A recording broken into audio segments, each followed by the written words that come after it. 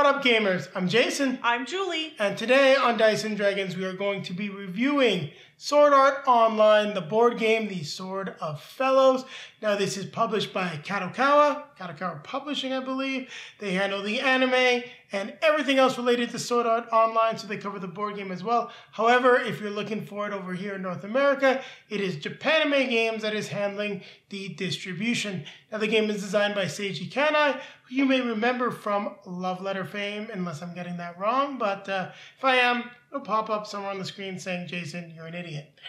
Now, Julie will take it away and tell you a little bit more about the game itself, as well as a little disclaimer. So this is a review copy that was graciously provided to us by Japanime Games, so thank you to Japanime Games. But we'd also like to remind our viewers that though this is a review copy, our opinions are our own. Yes, and I just want to say thanks again. I asked to get a copy of the deluxe edition.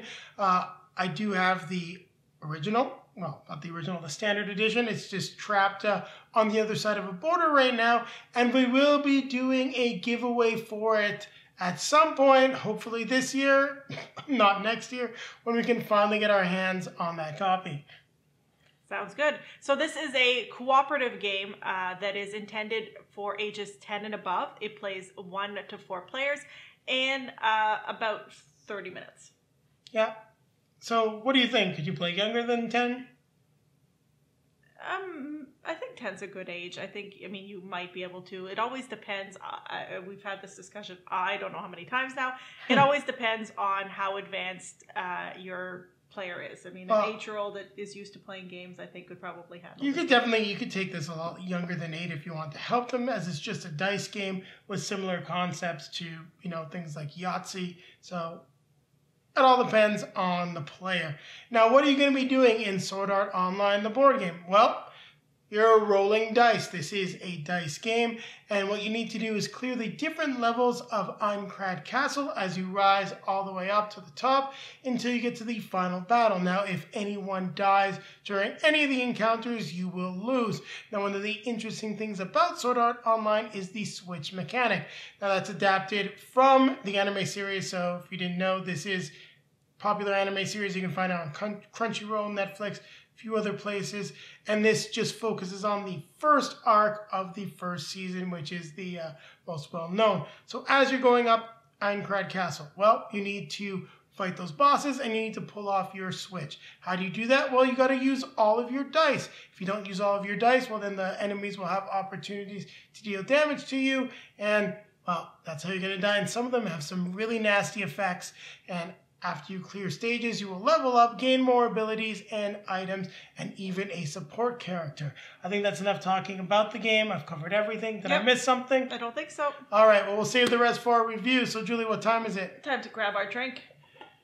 Grab our fellow... our best friend. Just keep it. Best friend.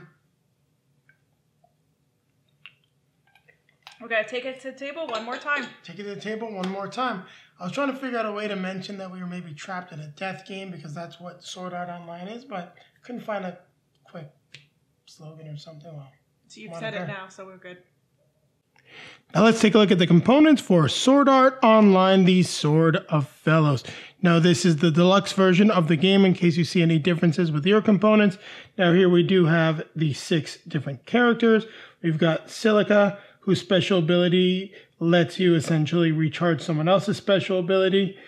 We've got Lisbeth, whose special ability lets you take a value on dice. So, for example, these 3 d6s and either lower it or raise it. You can't really raise a d6, but you get what I mean. You could lower all of these to a 5. We've got Egil, whose special ability is to change up to 2 standard dice to 5. Kirito, who lets you change a standard die to 1 or a 6. We've got Asuna, who lets you flip 2 standard dice to their opposite sides, meaning you could flip over this 3 and it would become a 4. And then Klein, who lets you change up to 2 standard dice to 2. Now, Silica and Lisbeth both have special tokens. They're double-sided. It can be either a ×2 or a +2. Now, it's going to depend on the sword skill that you pull off. You'll see all of those details right there.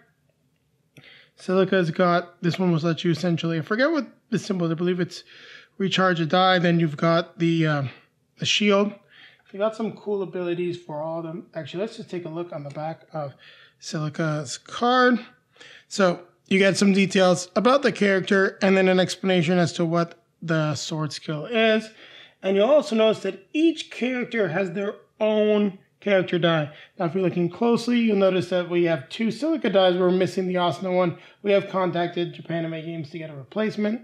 Let's take a look at Kirito's dice. So you'll see it's got different values. So a lot higher chances of getting 6s, few 2s. So these custom die will come in later in the game. And there are their sword skills, as you can see, with the damage value. Also, the health value is here across the top. We'll just lift up Kirito to make it a little easier for you to see. So health value, ability value, damage value. And once again, on the back, you get some explanation as to how the character works and a little bit of background about them from their place in the story. Now, before we go too much further, I wanted to take a look at the rulebook. So here is the manual. Now, I do like the fact that it's small. It's easy to go through, flips out. And if you're wondering, just had some questions about some stuff, like the tokens. So you can see there's Lisbeth's tokens, the shield, and then the control. So that's what this is. The die control lets you take an additional reroll, if I'm not mistaken.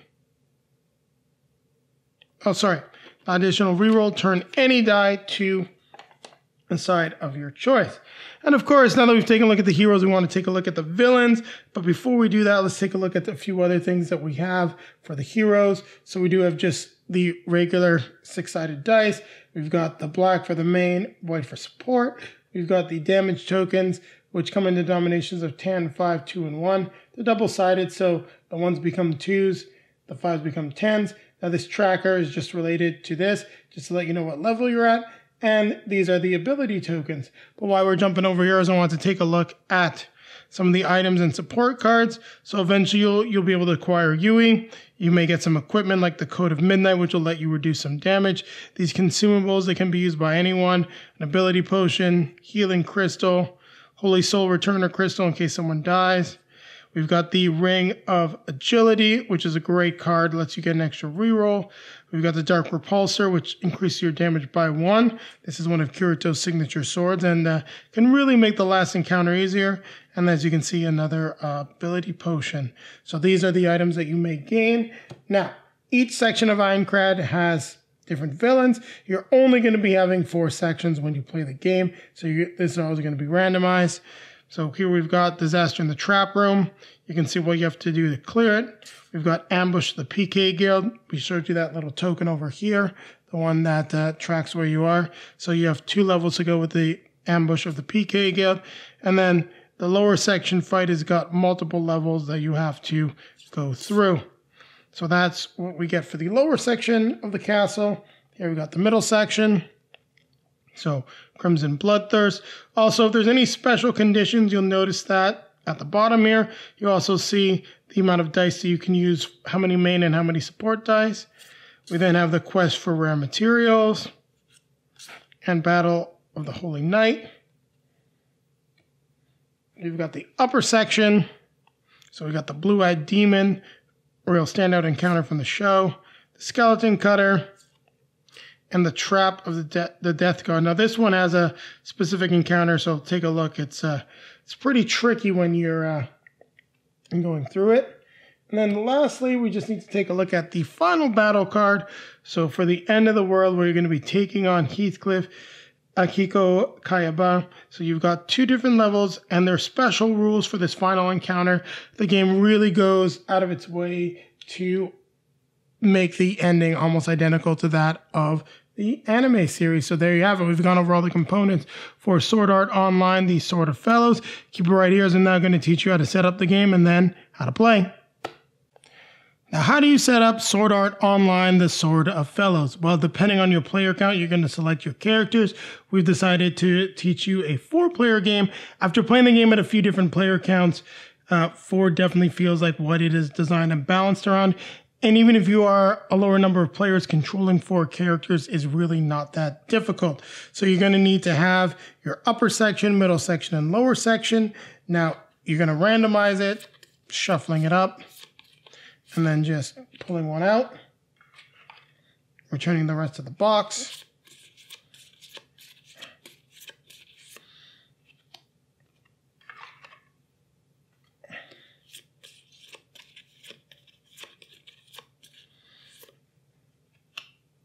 The final battle is always the same. You're going to want to have a nice stash of tokens, and you're going to go through your cards, and you're going to make sure that the Yui support card is taken out and available, because you will acquire this as you move through Aincrad Castle. You also need to have your dice.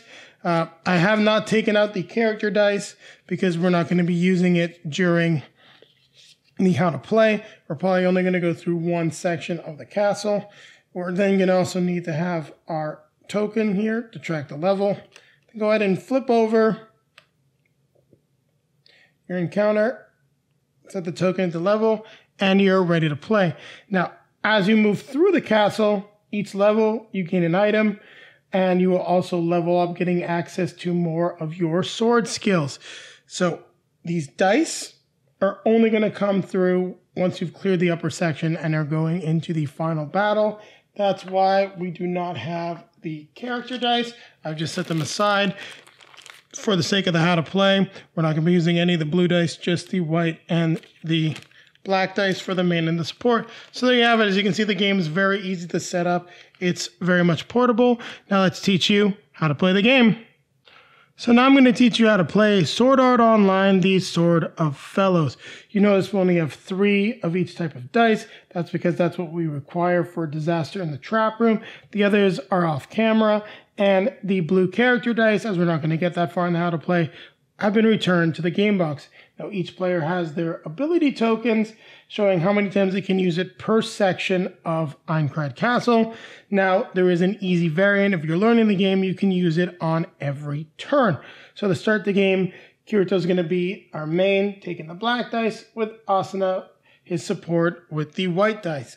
What's important to note here is that all these, well, not every every enemy has an effect. So this one says AoE, meaning if I fail, all characters are going to take 2 damage, and it has a reroll of -1. So normally I'd be able to reroll twice after the initial roll. In this case, I can only roll once. So we're going to go ahead and roll Kirito's dice. 1, 2, 3. That's pretty terrible. Sort of coming together. So we've got 2 3s and 2 2s. And the 1 2 is just not great. Now we can use Kirito's ability, and that's actually what I'm going to do, as there's no defense, because you really want to pull off the switch. So we're going to take the ability, we're going to just move it off camera. We can take this to a 1, meaning we've now chained together 2 vertical arcs. So as you can see here, these are the sword skills. We can get 4 of a kind, 2 of a kind, or 6 in order to do damage. So we've got a total of 12 damage that we will then deal to the Disaster in the Trap Room. Now we ignore the damage value of 2 here and the AoE because we've actually used all of our dice. That is the goal. So that lets us switch. So at this point, Kirito is exhausted. Asuna now becomes the lead, who will then pair up with another character. And in this case, we're going to use Lisbeth. So I will roll dice for Asuna. And not too shabby. So Asuna's abilities are different than Kirito's. The damage value is different as well. Hers chain up, so linear, tri-thrust, quadruple pain. So you're trying to get 2 in a row, 3 in a row, 4 in a row. And we also have Star Rate here, which is 5 in a row. So right now we do have 1, 2, 3, and 4. So at this point, better off to just re-roll, see what we get. Right, so we've got 1 and 2. So not bad. We actually pull off another switch. So with the quadruple pain, we do 5 damage, and the linear is 1. So that's another 6 damage. that is dealt to the trap room. So Asuna is now exhausted.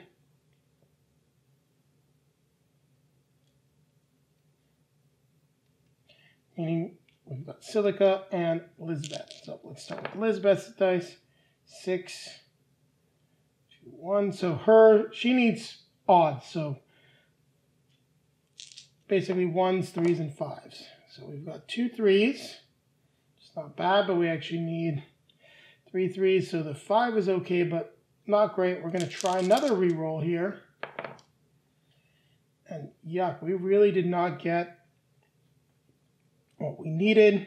However, let's see if there's something that we can maybe do, because Asuna can use her ability, flip up to 2 standard dice to the opposite side. So the opposite side of 2 is 5.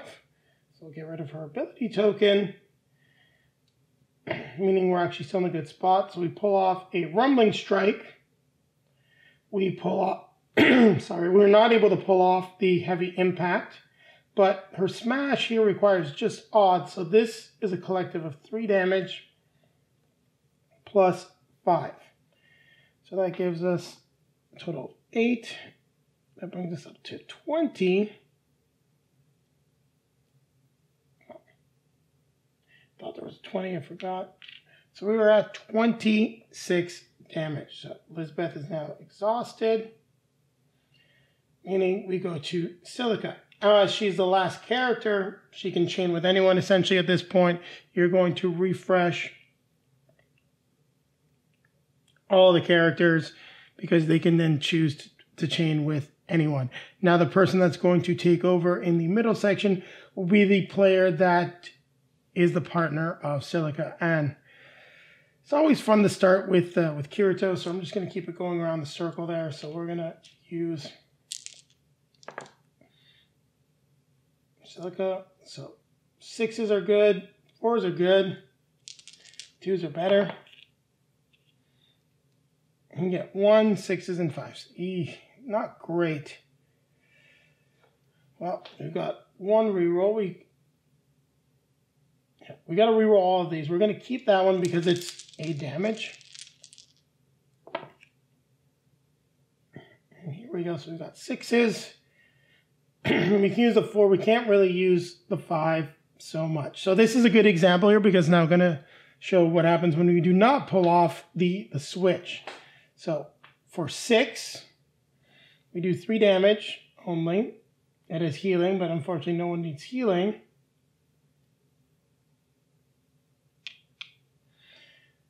And then we do another 2 damage. Now this will defeat the encounter. However, damage is still dealt, so keep that in mind. So this is AoE damage. You'll have to, at this point, it doesn't really matter with regards to dealing damage to characters because no one took any damage. But this could potentially kill you because you didn't pull off the switch. Since this die is not used, all the characters from an AoE effect are going to take 2 damage. Now, let's grab the 10 there. Well, we know we include the encounter, so we'll just take it from there. And as you can see, we've now cleared the encounter. We can just sweep all of this off. Flip this face down. Any damage, this should be a 2, is now removed.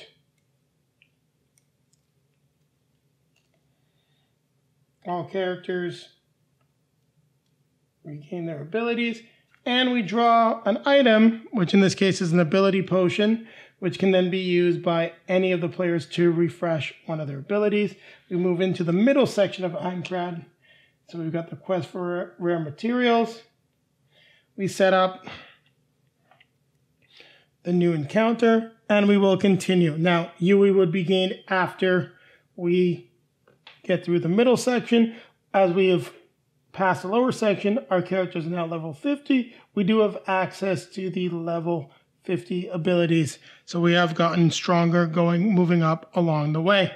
So there you have it. That is how you play Sword Art Online, these sort of fellows. We went through 1 round. I think you got a good idea as to what you're going to be doing. Now, the only thing that I need to clarify is if, for example, you do end up with an item that item will be assigned to one player only. So you can give it to Asuna, Kirito, Silica, whoever's in the game, and they're the only one that can use it, whereas consumables are just visible jointly, and anyone that needs it can access it to use it. And you'll see that in this level, we're going to add a 4th black die, but we're still using only 3 support dice. So that's the game. Now, Julie and I will be coming back at you with our review of it. Sword Art Online, the board game. Sword of Fellows. What did you think of the game? And, well, maybe we should always tell people who's the fan and who's not the fan. So, Jason and our almost 9-month-old are fans of Sword Art Online.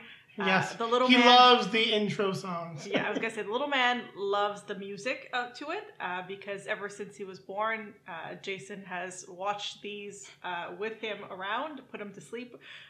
So that's to say those two are fans, and that's all I know of Sword Art Online is that it has played in the background while we're trying to put the little one to sleep. Yes, well, he would wake up and I put him back to sleep, so it'd be about 10 o'clock at night, and he'd probably watch about an episode with me. He loves all the colors. It's great for little ones, all the flashing colors in anime. He loved that. He loved the music. He'd fall asleep, and then I'd, watch another episode just to make sure he was sleeping. So that being said, that's all I know of it. I didn't watch them. I don't watch them. I'm not an anime fan. Oh, I'll get you to like one day. He's been saying that for over 5 years now. Yeah, well, you've never given one a chance. You just look at it and say, nope. Hey, he says the same thing for some of the stuff I like, so. I at least watched part of it. I have watched part of it. Anyways. Not one I thought you'd like. In any case, let's go. Continue on with the review. Yes. So it is a dice chucking game, and it basically does that. You're chucking dice, you're assigning it to different characters. It reminded me a little bit of it's similar to one that we have played recently. I disagree on that, actually. I think any dice chucking game is going to be similar. I don't find that the mechanics. Well, you're thinking about Sailor Moon Crystal Dice Challenge. I think the fact that it's anime and you're rolling dice. Well, no, but each of the characters also had. So what's different here, I guess I would say to clarify, is that each of the characters has different series. A little bit like you said, you compared it to Yahtzee, where you have to assign dice, and based on what you assigned it to, you get a point value. Yeah, right. But if you look at games that we have, like Gotham City Under Siege, the Batman game, where you're rolling dice and then assigning it to do abilities, like I don't see the connection directly between Sailor Moon and this. It reminded me of Sailor Moon. I think that's just because of the theme. Maybe. So in this case, I mean, we played it 2 and we played it 4. I can definitely say I preferred it at 4-player. Yes, and I think the other reason why I know it reminded you a little bit of Sailor Moon Crystal, spoiler alert, it's a little disappointing. You went there. So basically we played with the different characters and they're not all created equal. Basically you were saying it's very thematic to the show, but some of the characters are stronger than others. And some do get a lot stronger as things progress, notably Asuna, like her character's a little weaker, but her higher level attacks are very strong, which definitely follows the pattern of the show. You do have to play as Kirito, and he's definitely the strongest character. Like, hands down, he hits the hardest. And it makes sense. He is the best player of Sword Art Online. He's the one that clears the game, so thematically, it works. It just can be a little bit off-putting for other characters. Now, that doesn't mean that they're not all useful and that you're going to not have fun playing them. It's just you're getting something that's unbalanced. And I think, what it actually reminds me of a little bit is Big Trouble in Little China, the board game. There was the one character, Wang, when he's just doing everything. It's perfectly thematic to the movie. Wang's doing everything. Jack Burton's just kind of there in the background. Sorry if you're a fan of that movie. It's the truth. But, yeah, so you get that. It's maybe a little too thematic. I guess that's the way to put it. Well, so for me, I mean, it was a little, when we played it just 2 players and you played that main character, it was just a little boring for me because you always you know, you were always hitting harder, and then I would play my character, and you know, she'd be like, poke it with a dagger, whereas you're like slashing it with a sword. That was I guess a little bit of a disappointment for me when we were, and also if we continue on the 2-player. Okay, I'm going to go right to the most disappointing. The one thing I wanted to mention, and just because you talked about the 2-player, and because I also played it solo, just to give some commentary, when you're playing solo, it's the same as 2-player. The game is clearly designed around 4 players. The way you use your abilities and the fact that you've got limited uses of the abilities, trying to do that at 2-player, you can really struggle unless you're hitting very hard on your opening attacks. Whereas when you have that limit at 4 players, depending on the characters that you select, you're still going to do very well. Typically, we weren't taking damage until we almost cleared the level. Yeah, versus the 2-player where we were taking a lot more damage. Yes. And you really have to really be hitting all of your dice. Yeah, you really got to switch all the time in 2 players because 2 misses can essentially kill you. So, I mean, I think the most frustrating part for me, if we go right, I mean, it is a dice chucking game, and that's great. That's what, if you enjoy that, that's, you know, it's fun. It plays quickly.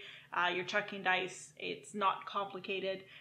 Besides, if you're having really bad rolling, then, you know, that can affect it. For me, it's the end game. I think that's where everything fell apart for me. And I know you have a lot more to say about it. I'll let you describe it. Maybe if you want to go into detail about what happens when we're trying to play that last boss. So the end game mimics the anime perfectly. It ends up being a one-on-one fight between Kirito and I'm drawing a blank on the name. Oh my god, it's the final. No, I think it's Kayaba Akiko. There we go. Sorry, I had to get that out. It's going to drive me bonkers. I can remember his character name because you fight him in 2 stages. You fight the avatar that he has in Sword Art Online, which plays normally. Then when you have to fight him as the last boss, well, he has 1 health and 27 defense, which means there are only limited ways for you to win, and the only player that can act is Kirito. And what's ridiculous about it, and it's thematic, but it's still ridiculous, is that you need all 8 dice to do it, and the only way you're going to be rolling those 8 dice, at least from what I understood, unless there's something really unclear in the rulebook, is when people start dying. Because it says that Kirito acts, he's going to be rolling only his 5 main dice. So you roll your 5 and 5 dice because you have gotten your character die at that time. So 4 and 5, you can't defeat him at all with 5 dice. You need 8. You have to get 28 damage. Now, the option to do that, you have to have either the Dark Repulsor Sword, which will give you an extra damage, or you need to roll essentially, well, Yahtzee. All 1s or all 6s. Yeah, Yahtzee. And you need to, because in this phase, they will add all the damage up, so you need to do the 27 plus your Rage Spike to get 1 damage off. It's incredibly thematic to the show. That's how it ended. I love the fact that it's in the game. However, as anyone that's designed video games based on property, you know, licenses, things like that, no, you change the ending. You don't copy the ending from the show if it's not going to be great for your game. Or you will have an option where it's like, here's the show ending, but hey, you want more? We've got more. I don't understand why there wasn't a second level where it could say, hey, pick the anime ending or keep going with this fun, cool version that I've created inspired by the anime. But just the fact that only 1 character can take part and there's really limited ways to defeat the character and you're trying to get 1 roll, like all 6s or all 1s and a 6, it's pretty dull. It's really a letdown when it comes to it. Yeah, I mean, for me, it made it, you know, like you're participating in the play all the way through until you get to that last one, and then you're no longer participating in because it goes co-op, solo. Yeah. I mean, the other characters are there as buffers.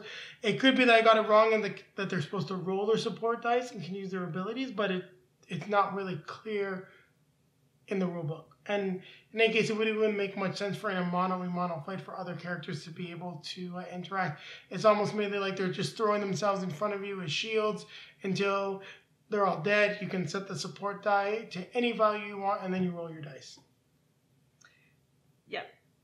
That's all I really have to say. So it's a good little dice chucking game, but I'd say the randomness is a little bit too much on the high side with regards to getting the dice.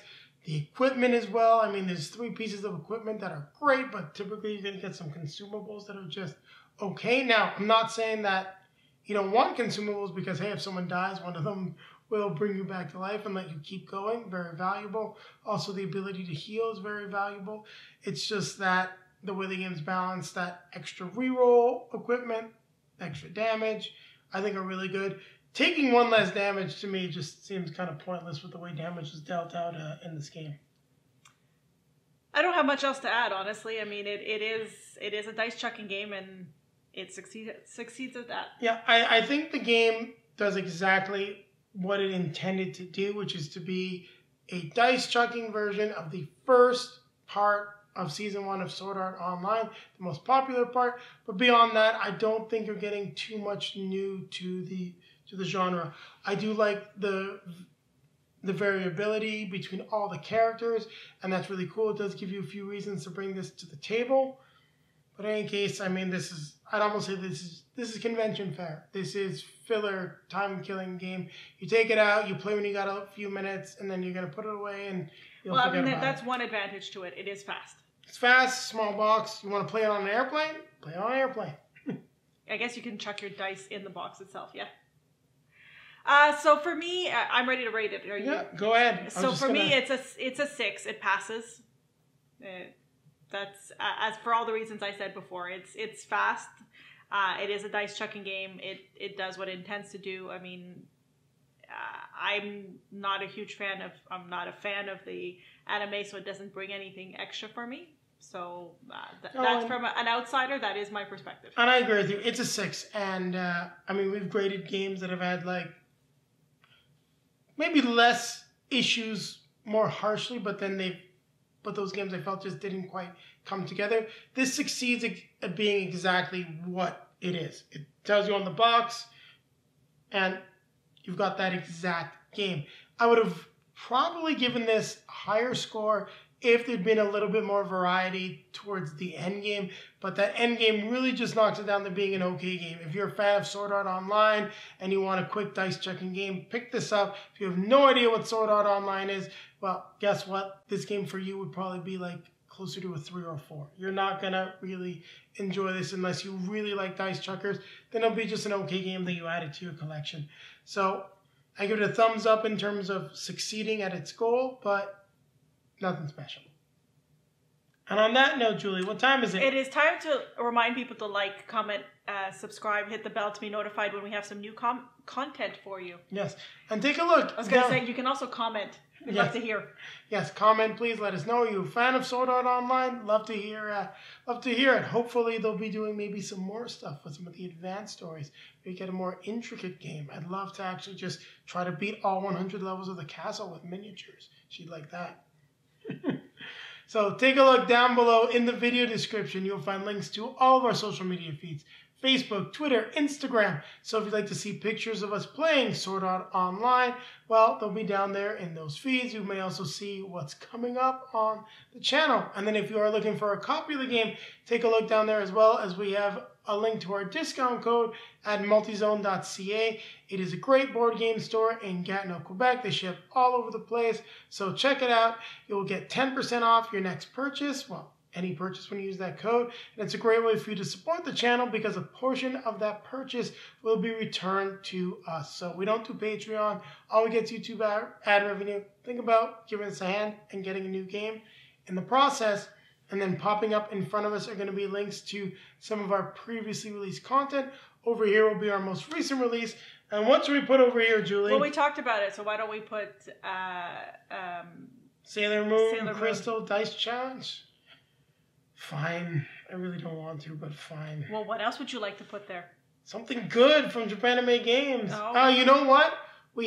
It will be the new game that we're going to be reviewing because it's also a dice checking game, but this one is competitive. So you'll see what it is. It'll be a surprise. Until then, it'll be Sailor Moon. Compromise. happy wife, happy life. Sounds good. So on that note, it's time to grab our drink. Grab our best friend and fellow survivor, because we survived the game. We're going to keep playing games. Keep playing games. We'll maybe not this one right away. It'll come not right back away. out. It'll come back out one day when we've got some time to kill or we're traveling.